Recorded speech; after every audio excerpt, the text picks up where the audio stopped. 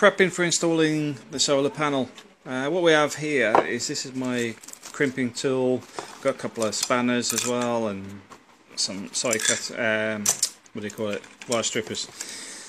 Bought this little kit for about £30 on eBay. Just made life so much easier. Although I only have 2 connections, it's one of those tools that's worth keeping in the background because you may use it later. As you can see, I've crimped these on, ready to go in.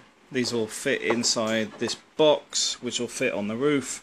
But one of the problems I noticed was these grommets are too small to pass these through.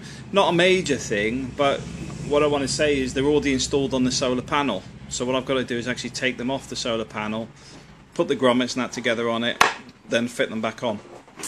Not a big problem, but much easier when it's down on the ground before you put it on the roof and I go, oh, I can't put this together. Because obviously you want this in to make it watertight. Got these brackets as well. They didn't come pre-drilled and they didn't come with bolts, so that's another thing you've got to sort out and source. Make sure you've got all the bits and pieces. Drilled them out, ready to go.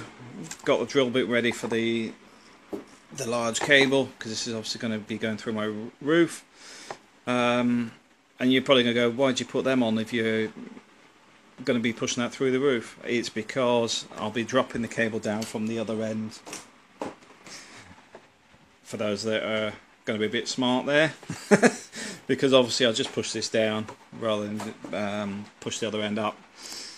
Why did I do it that way? Well, because once I've dropped this into place, I then know where to cut the cable, because once it's connected up to my regulator, which is just the 2 cables just drop in on here, because obviously it's very self-explanatory. Solar panel, battery and load. This is a little bit more expensive than some of the other ones out there.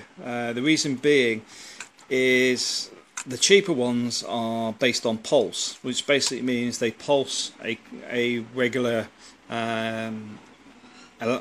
electric pulse into the batteries. What that means is there's a risk of overcharging. That's why sometimes you see people put a a light bulb and then throw it in the back of the shed, you know, connected up, well, I say shed, bottom of their drawer, wherever they shove it. It's just so that it stops overcharging. But if you spent an extra 10 to 20 quid, you can actually get a better regulator, and that saves having that problem in the first place. Yeah, so that's pretty much it. Got the kit ready. Going to pre-fit these as well, so that this is already on the panel before I actually drop it on the van. Because then basically this gets covered in adhesive, drop it down, place it, job done. Same with this. This is going to be the first bit I'll do.